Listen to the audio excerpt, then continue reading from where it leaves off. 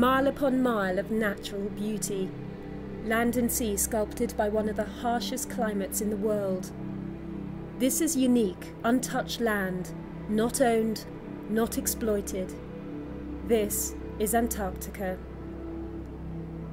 Covering nearly 10% of the globe, it's protected by a treaty that ensures it's used for peaceful purposes only, and in the interests of all mankind.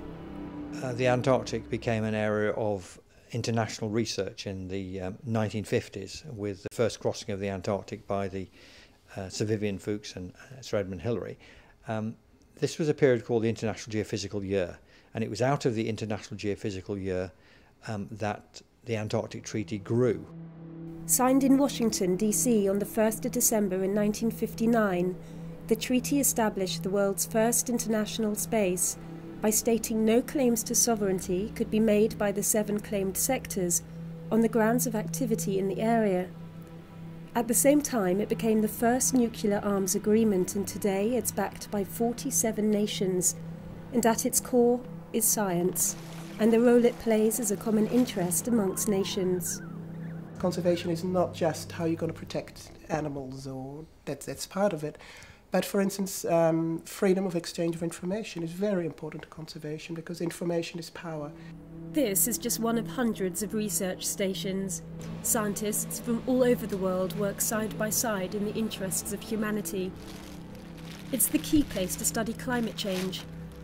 The treaty is crucial not only for scientific research, but because it regulates all human activity, including fishing and tourism.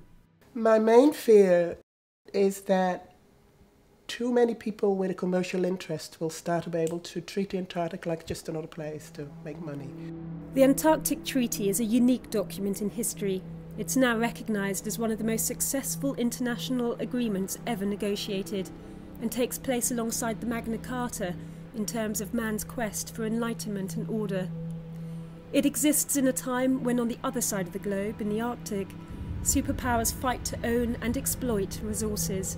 It would be wonderful if the world community could set aside the Arctic for peaceful purposes only, and that the nations in the Arctic could agree that that is a common interest, that they all have a common interest in managing the Arctic for peaceful purposes only.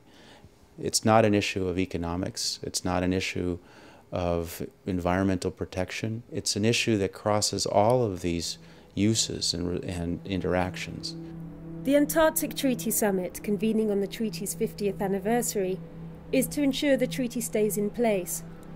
But it's also to showcase to the world an agreement in which sovereignty claims have been set aside.